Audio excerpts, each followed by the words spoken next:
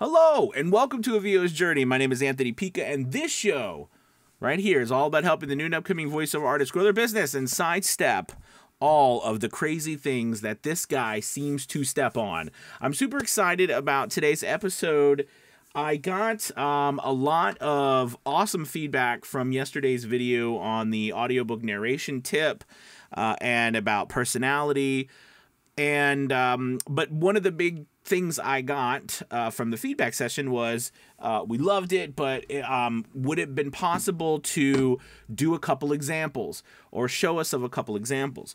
So today, what I'm going to do is I'm going to show you a couple examples.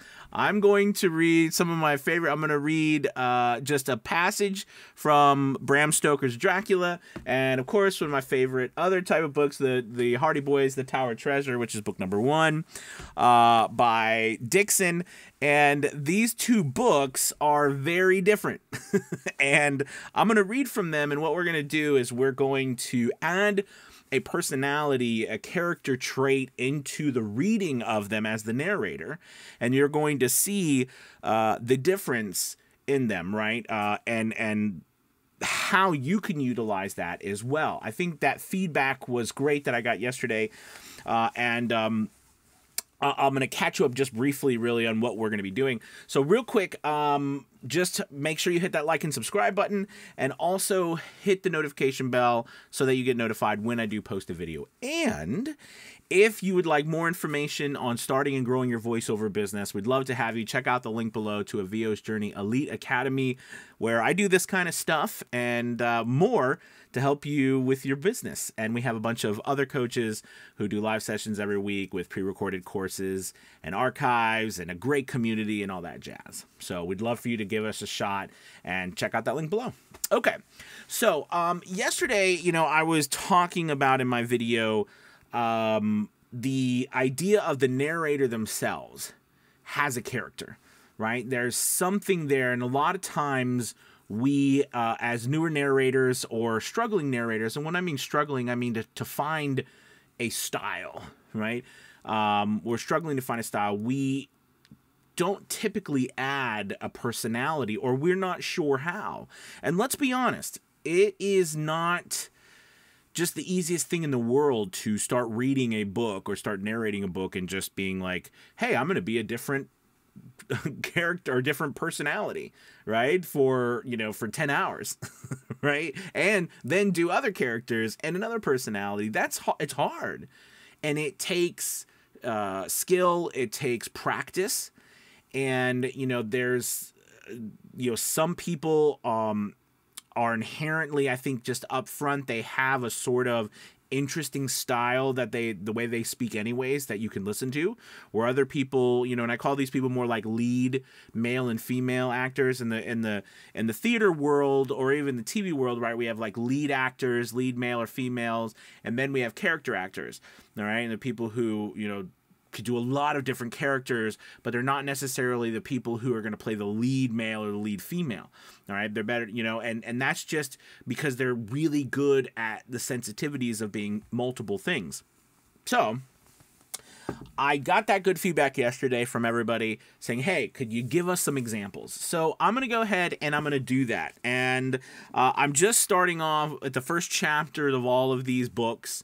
All right, and I'm just going to read a couple of paragraphs and kind of share with you how I'm approaching this, and hopefully you can hear some difference. Okay, and if this was a live session, we could chat about it, but I hope to give you some ideas. So, of course, the first thing you want to do is when you have a book that you're doing, if you cannot read the whole thing, which, of course, the first point to all this is it would be the ideal thing to read the whole book, okay, before you narrate it.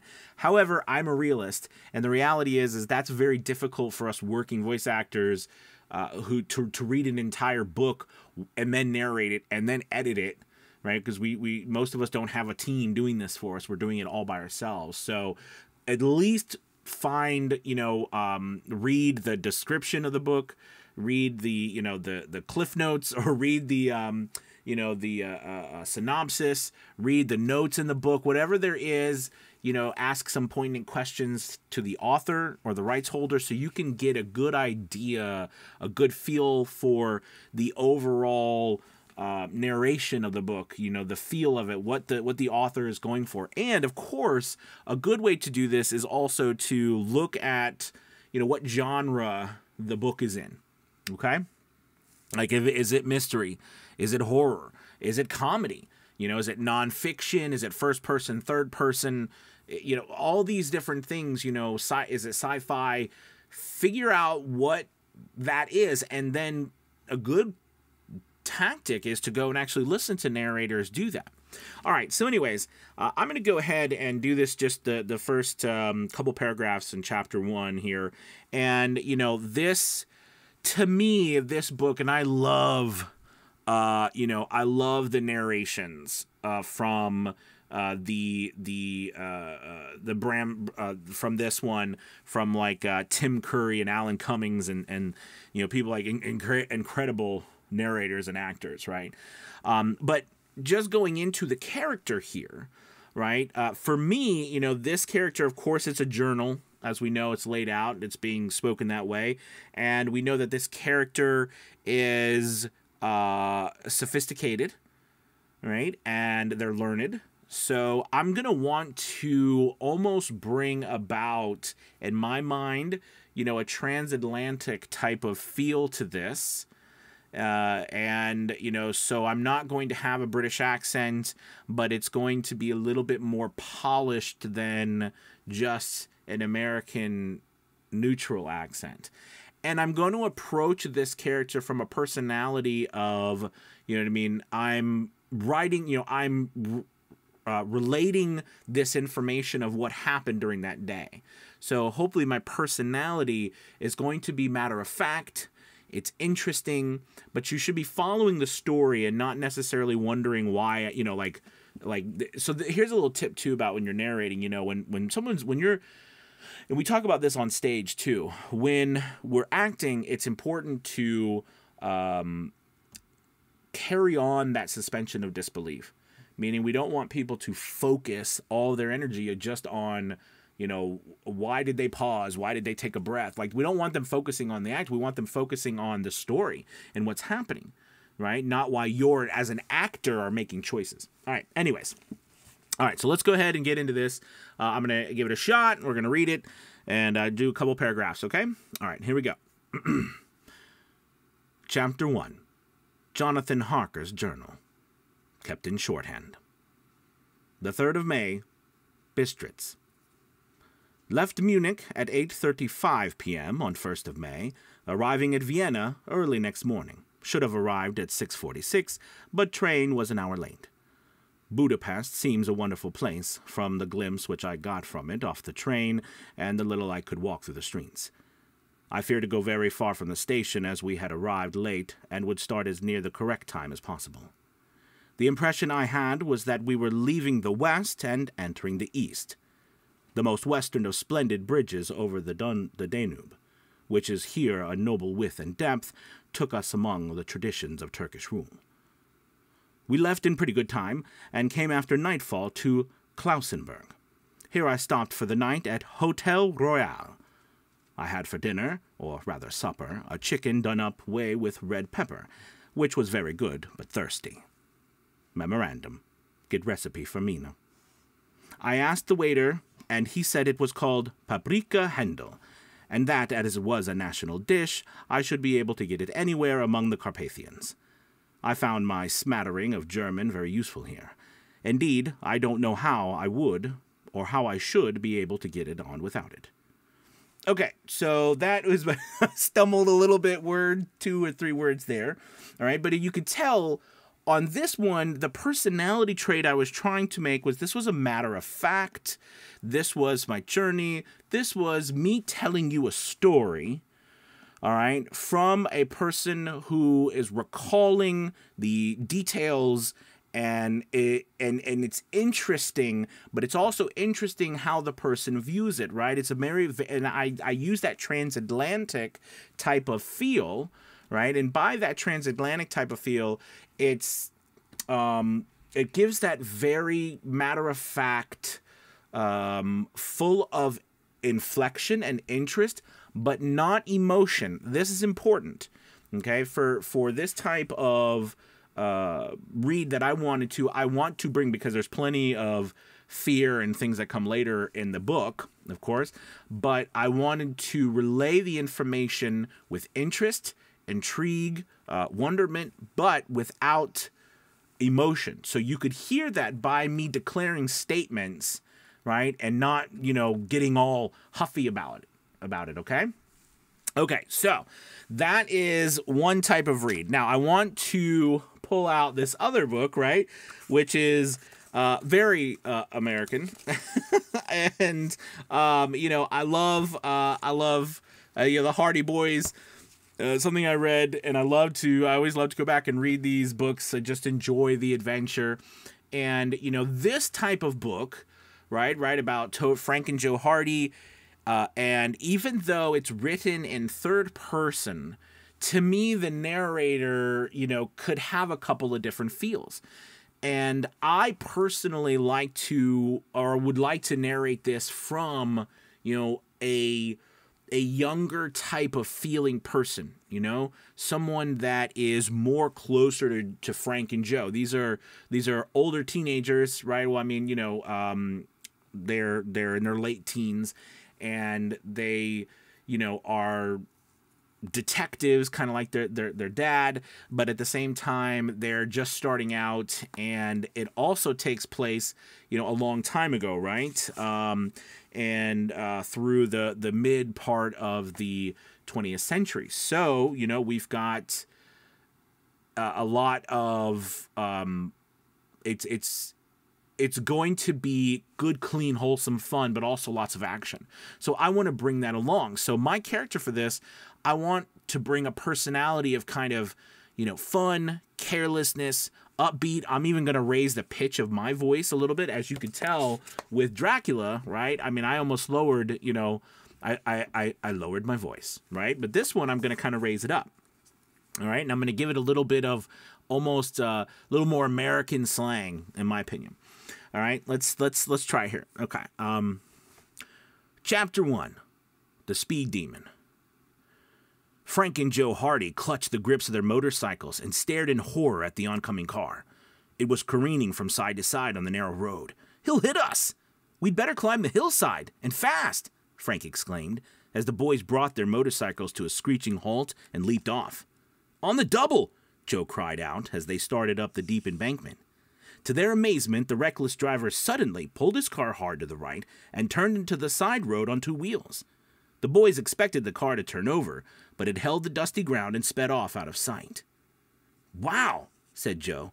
"Let's get away from here before that crazy guy comes back. That's a dead-end road, The boys scrambled back into their motorcycles and gunned them a bit to get past the intersecting road in a hurry. They rode in silence for a while, gazing at the road scene ahead. On their right, an embankment of tumbled rocks and boulders sloped steeply to the water below. From the opposite side rose a jagged cliff. The little traveled road was winding, and just wide enough for two cars to pass. "Boy, I'd hate to fall off the edge of this road," Frank remarked. "It's a 100-foot drop." "That's right," Joe agreed. "We'd sure be smashed to bits before we'd ever get to the bottom." Then he smiled. "Watch your step, Frank, or Dad's papers won't get delivered." Frank reached into his pocket to be sure several important legal papers, which he was to deliver to Mr. Hardy, were still there. Relieved to find them, Frank chuckled and said, "After the help we gave Dad on his latest case, he ought to set up the firm of Hardy and Sons." "Why not?" Joe replied with a broad grin. Isn't he one of the most famous private detectives in the country? Aren't we bright too?" Then, becoming serious, he added, "Well, I wish we could solve a mystery on our own, though." All right, so I'm gonna go ahead and stop there. And I think also it's important to note too that part of this whole journey in narrating books and becoming a narrator, at least in my humble opinion, right, is about you as a performer finding what's true to you and what you enjoy and what you bring to the table. Okay, so I wanted a more young, hip, for whatever word that is, for whatever I'm good at or not, try on this. A little more easygoing. You know, you can see there's a lot of more dialogue in this with Frank and Joe in the beginning. There's action right off the bat. There's, you know, stuff going on. You know, that old yellow jalopy, if you know Hardy Boys. So, you know, I tried to bring a different feel to that book than Dracula. And the personality of the narrator, hopefully you heard the difference in those personalities and them bringing the story more to life, because it's interesting then to listen to the narrator. Okay? In the end, the listener is going to determine whether they like it or not. But I think that by simply taking a book, adding some parameters around it, saying, okay, I want to try to do this with the book. I think just by starting that, and I get some coffee, just by starting that starting off your narration journey with that question, what do I want to try to accomplish with my narration? Okay, you know, what's the subtext of what I'm doing as a narrator and as a storyteller? I think that will already give you a leg up on the narration of the book. And of course, practice, have fun, play around, you know, try different things, listen to narrators. Okay, I've also heard I also love a different narration style, which I chose not to copy it, but I enjoy a narration style like this is also like a radio show, right? So you have that kind of, you know, Frank and Joe Hardy, you know, that kind of tone, you know what I mean? You know, and you could, if you look at it that way, you know, you could see how, you know, it could be an interesting way of reading it too, you know, because you could say, you know, Frank and Joe Hardy clutched the grips of their motorcycles and stared in horror at the oncoming car. It was careening from side to side on the narrow road. "He'll hit us! We'd better climb this hillside and fast!" Frank exclaimed as the boys brought their motorcycles to a screeching halt and leaped off. "On the double!"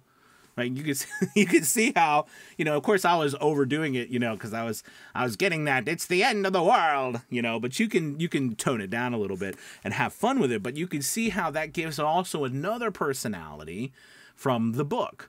Okay, and that's what's fun about acting and narration, at least to me, is that we get this opportunity to play and do all these wonderful things. So, listen, I hope this was a lot more helpful and at least gave you a little bit more examples than I did yesterday. Thank you guys for everybody for your feedback, and please leave your comments and questions below on stories and narrations and how you start that journey and what you add to the narrator or the narration, right, as a performer. So thank you guys. As always, check out that link below for VO's Journey Elite Academy, where I do kooky stuff like this all the time. And I hope to talk to you soon. Have a great Wednesday. Goodbye.